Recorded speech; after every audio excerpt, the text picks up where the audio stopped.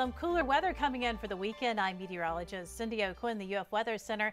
And as we talk about the forecast, we have to look up towards the northeast. That's where we're watching an area low pressure that is continuing to deepen, and some very unusual weather occurring here in the U.S. We have snow on both coastlines. We're looking at some potentially heavy wet snow anywhere from New York and Pennsylvania, and then back down into the northeast corridor. And as you look back out west, they're also looking at the chance of snow. Now, our temperatures are starting to cool off a little bit here today, but it's really going to be as we get into Saturday and that area of low pressure continues to deepen.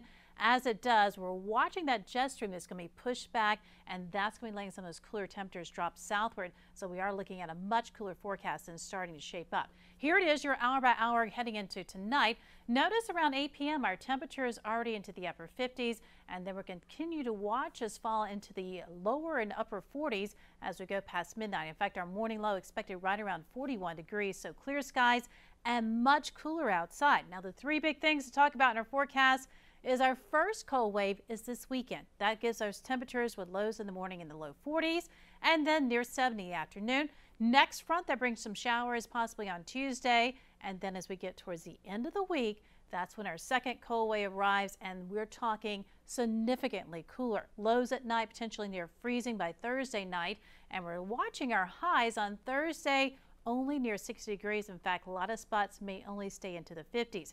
Here it is, that second cold wave. Now we're looking at this weekend. That's the first one. So we're bringing those somewhat cooler conditions. And then as we get into midweek, things are sort of moderating just a little bit more of a zonal flow. And then watch as the bottom literally drops out. We'll see those colder temperatures diving all the way down to South Florida.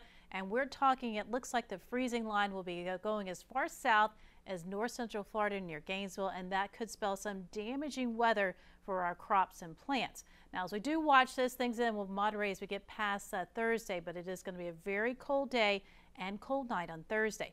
Here's your forecast for this weekend. Saturday, temperatures into the low 40s for your morning.